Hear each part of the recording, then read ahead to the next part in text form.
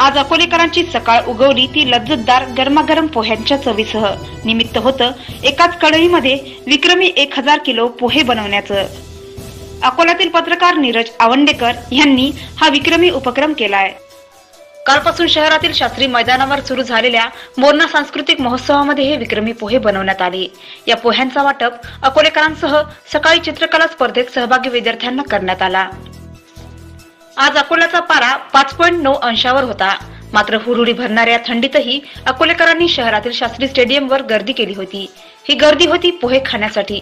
अकोल्यातील पत्रकार नीरज आवंडेकर यांनी आज विश्वविक्रमी 1000 किलो पोहे एकाच कढईत बनवण्याचा उपक्रम केला।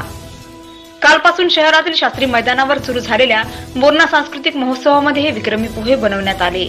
यासाठी मैदानावर 10 बाय 10च्या भल्या मोठ्या कढईत हे पोहे बनवण्यात आले। या उपक्रमासाठी नीरज आवंडेकर यांनी कालपासूनच तयारी सुरू केली। आतापर्यंत पोहे बनवण्यासंदर्भात कोणत्याच विक्रमाची नोंद नसल्याचं आयोजकांचा दावा आहे।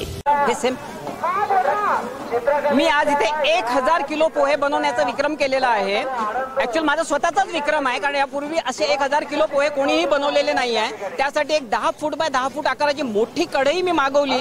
त्या कढईमध्ये हे पोहे बनवलेले आहे। अकोला शहर खवय्यांचं शहर आहे। इथे खवय्यगिरीच्या संदर्भात एखादी ऍक्टिव्हिटी व्हावी असं मला नेहमी वाटत होतं।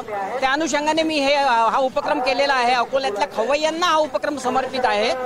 इथे चित्रकला स्पर्धेसाठी आज 10,000 मुलं आलेले आहेत। तेवढ्या मुलांना पुरेल एवढे पोहे तयार झालेले आहेत, ते मी आता त्यांना वितरित करणार आहे।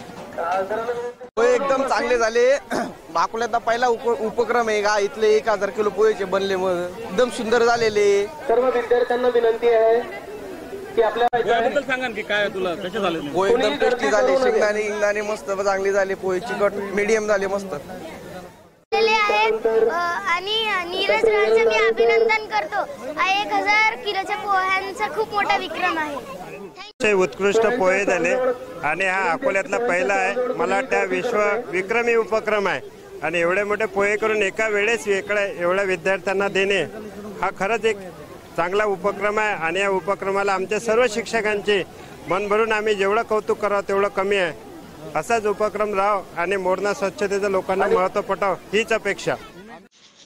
या उपक्रमाच्या माध्यमातून ते विश्वविक्रमाचा दावा लिम्का बुकसह गिनीज बुककडे करत आहेत। या पोह्यांचं वाटप अकोलेकरांसह सकाळी चित्रकला स्पर्धेत सहभागी विद्यार्थ्यांना करण्यात आला। या पोह्यांच्या चवीने अकोलेकर खवय्ये मंत्रमुग्ध झालेत। अकोला शहराची ओळख खवय्यांचं शहर अशी अस्सल वराडी बाज आणि ठसका असलेली येथील खाद्य संस्कृतीचा दरवळ यातून जगातही जावा। अस्सल मराठी खाद्यप्रकार असणाऱ्या पोह्यांना नवी उंची देऊ पाहणाऱ्या या उपक्रमाला विक्रमासाठी आभाळभर शुभेच्छा।